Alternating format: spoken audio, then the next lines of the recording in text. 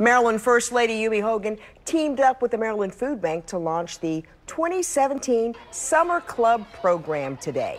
They served lunch and visited children at the Wiley H. Bates Boys and Girls Club in Annapolis. The Summer Club program will provide children access to nutritious food year-round by delivering about 80,000 meals across Central Maryland and the Eastern Shore this summer.